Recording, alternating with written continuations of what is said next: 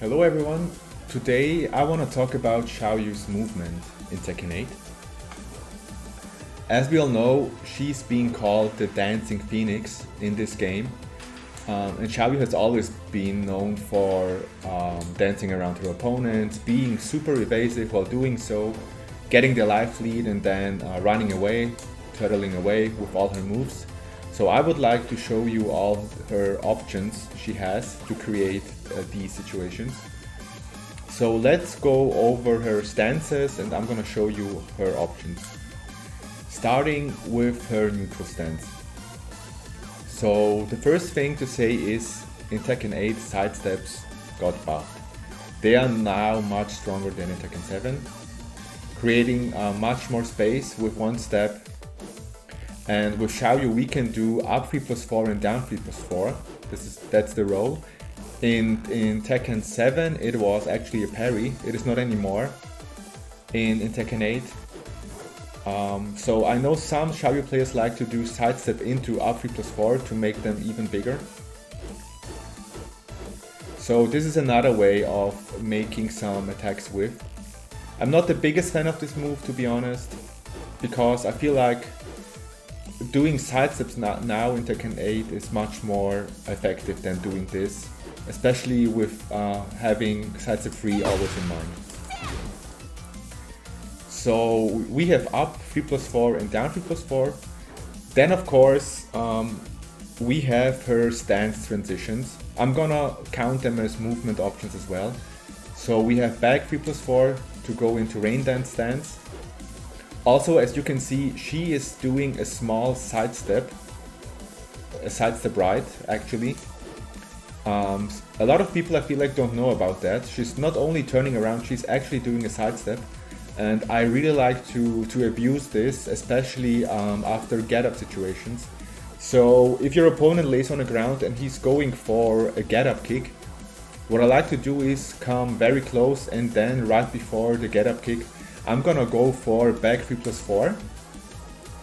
And if timed well, the get-up kick will whiff and I can actually launch with rain dance forward. You might have seen me doing that in a couple of clips, maybe on YouTube. So that's very strong in my opinion. So not only can we transition into rain dance, we can use back 3+4 to create whiffs, especially get-up situations, and punish the opponent. Another option is her AOP transition down 1+2, which again, you can see it on this side better, it has an built-in sidestep right.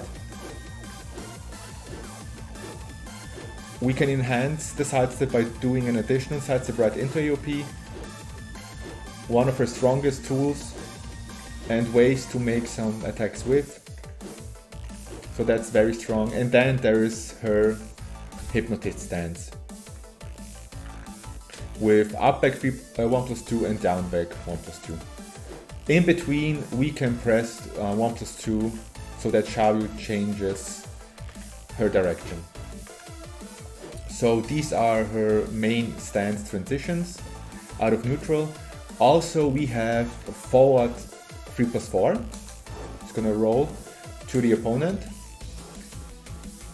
That's a move I really like to use, especially because I'm able to close the gap to my opponent. And we can also transition into AOP while pressing down 1+2. So that's another strong move, and it's actually kind of hard to punish Xiaoyu while she's doing the roll. You can actually punish her and interrupt her, but you have to be really fast.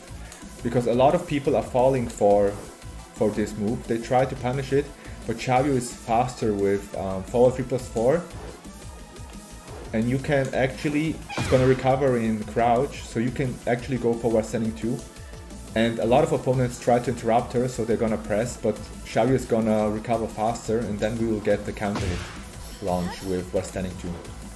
So that's another thing to keep in mind. Alright. Other than that, let's take a look at her stances. Next up is her AOP stance. In AOP we have the option to go into rain dance. It's the same input as in the neutral stance, it's back 3+4. So she has a very quick transition to her rain dance stance. I'm going into AOP, 1+2, a down 1+2, and in AOP I'm pressing back 3+4. And in rain dance I can press AOP down 1+2 again to enter AOP. Also she has her side rolls, which are actually her throws. AOP 1+3 and 2+4. I'm holding down to cancel the throw animation. So you can do them. You can actually go for a lot of rows in a row, which is also great because she's gonna recover in crouch. So we can go back to AOP afterwards. Or even from crouch, we can press full crouch down back 3+4 to get into rain dance.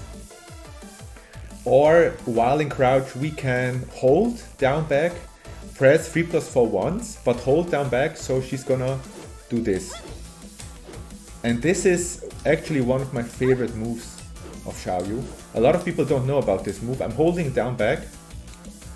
And I'm just pressing 3+4 once. And as you can see, she is actually doing a sidestep. And you can compare this move to her generic back 3+4. But this time she's doing the sidestep, a sidestep to the left. And this move as well can create a lot of evasive opportunities for you to go for rain dance 4. Because it will go under some moves. Not only because it's gonna step the move, but also because it's crouching, so a lot of highs will whiff. And if you're fast enough, you can go for the rain dance 4 launch. But always be careful because rain dance 4 obviously is not punishable. But that's a very underrated move in my opinion. So again, I'm holding down back and pressing 3+4 once. I can let go of down back, so she will recover in rain dance. But I can also, in between, while holding down back and then pressing 3+4, I can go into AOP as well. And from AOP, I can actually go into full crouch as well. I can, in AOP, press down back 3+4, and she's gonna do this animation as well. So you can actually really confuse your opponent by doing this.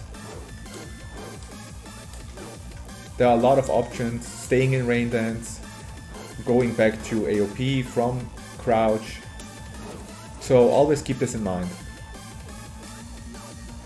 Next up, from rain dance, we have down back, a generic down back to go back into neutral, which is great in case they're gonna press, so we can go for down back into while standing 2. It's a little bit similar to this situation, so we press down back to go back to neutral. Also, we can go for the Cali roll, forward 3+4, and into the other direction, back 3+4 to roll away.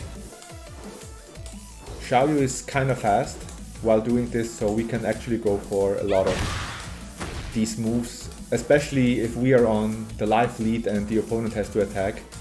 So always be ready after those moves to whiff punish. Apart from that, we have in rain dance her hop and throws, which are forward 1+3, forward 2+4, and forward 2+3. They all look the same, but it's gonna be a different throw. And as you can see, in Tekken 8 we can finally cancel these throws by holding down. And again, just like with forward 3+4, after forward 3+4 we can recover. We're gonna recover in crouch, and she can go for standing 2 for opponents who like to interrupt her. The same applies for rain dance hop and throw cancels. So you can do one hop and throw, forward 1+3, forward 2+4, or the third option, forward 2+3.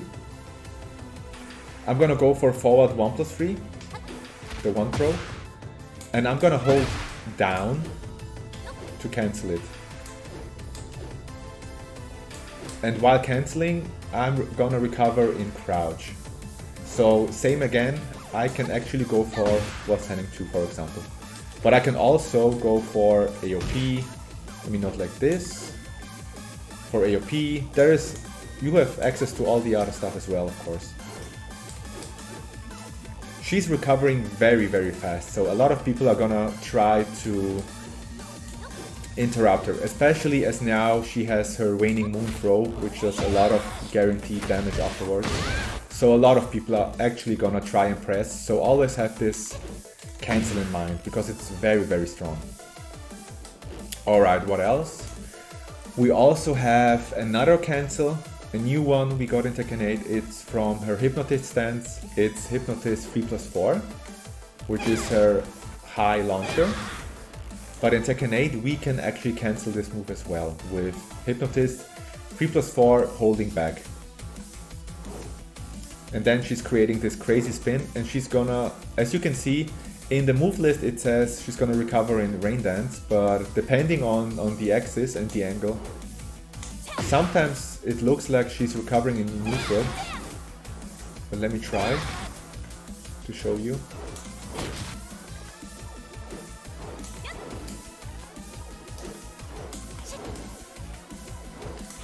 Because sometimes I was able to get a standing 3. Okay, maybe not. There we go. Which is kind of weird, so with this one, because of this, be careful what to press after this. Because maybe you might think you are in Rain Dance, but actually you are in neutral and you're gonna press something you don't want to press. So always be careful with this cancel. Again, we can, after this, roll away, go for the AOP transition, for a throw, hop and throw.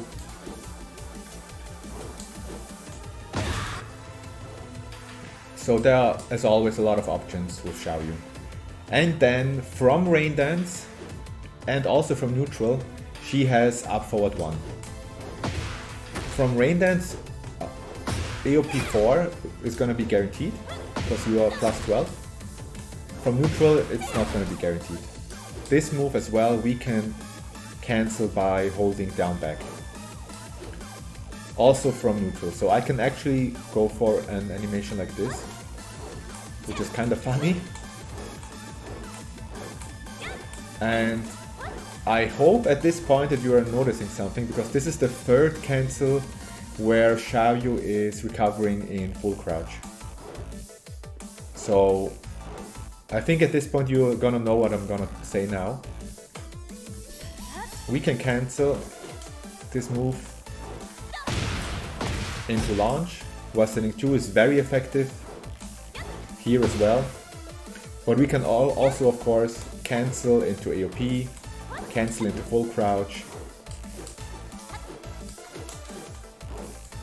So a lot of these options transition into each other, so that's why, I guess that's why Xiaoyu can look very crazy while dancing around, because she has so many options and you can actually combine those, which is, in my opinion, very, very fun. And if done right, it can actually help you out and create opportunities to whiff punish your opponent. And that's something Xiaoyu has as an option, but not a lot of other characters have.